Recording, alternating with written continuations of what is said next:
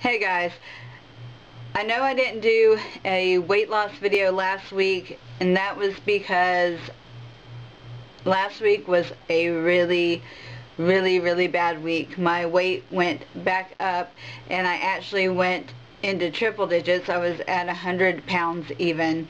So I gained a pound, and my body fat skyrocketed back up to 36%.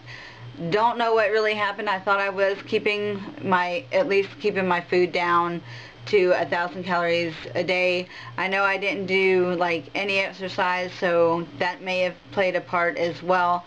I also ate a little bit more at work than I usually do, and so I'm sure all of that together was the reason why everything went back up.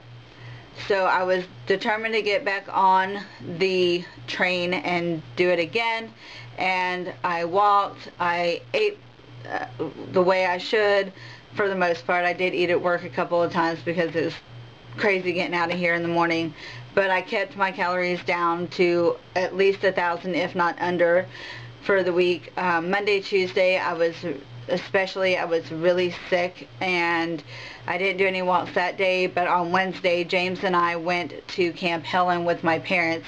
You can see our adventures here, and I did a lot of walking that day, so I made up for the 2 days that I didn't walk in one day, and I walked the rest of the week, and I got on the scale this morning, and I was 98.8 pounds. That's right, I lost 1.5 pounds in a week, and my body fat went back down to 30%.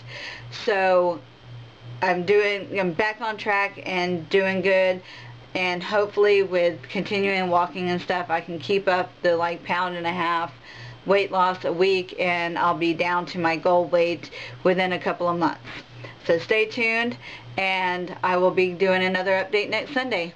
Bye guys.